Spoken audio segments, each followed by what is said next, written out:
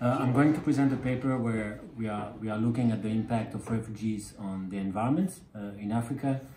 And basically, refugees have been reported to deteriorate the environment in the hosting communities.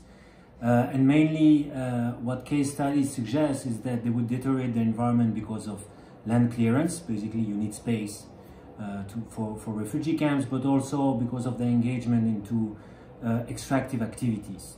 Actually, there have been a lot of economic analysis on the impact of refugees on hosting economies, but not really looking at the impact on the environment.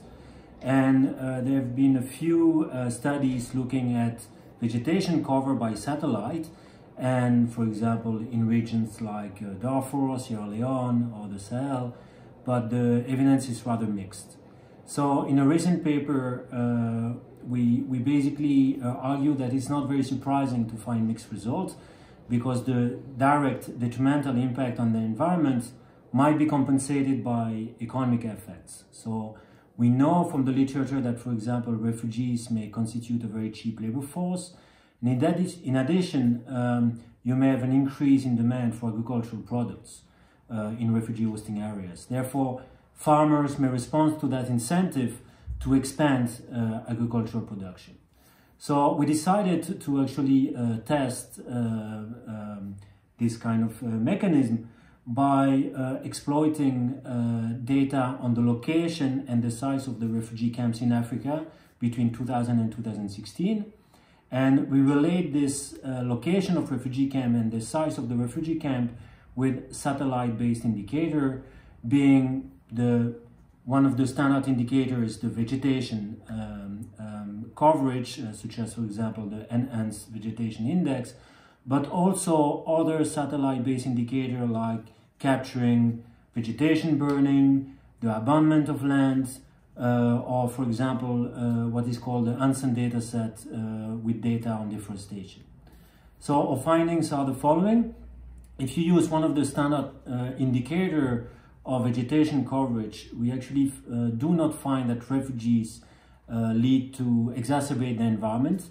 We actually find a slightly positive impact on vegetation condition, even if this impact is rather small in magnitude.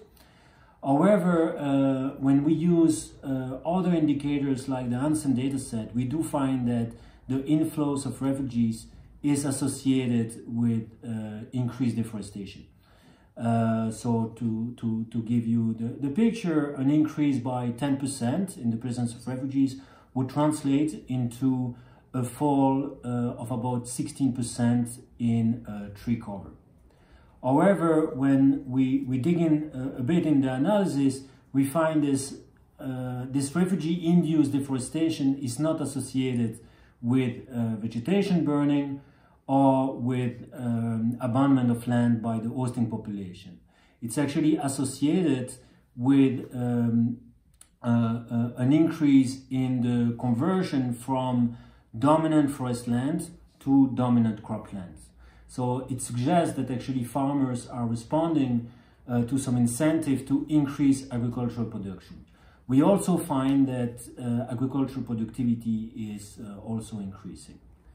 So what does it mean? It means that basically we do not find systematic evidence that refugees contribute to deforestation through their engagement into extractive activities, but actually that it's more in line with farmers responding to incentive to increase agricultural production and also intensify agricultural production.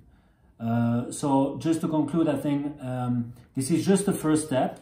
Of course, that would be interesting to look more at also level data to really see whether we have some agricultural change in agricultural practices. But overall, it suggests that refugees may contribute to the development of agriculture in refugee hosting area, even though it may call for programs targeting conservation in areas surrounding camps.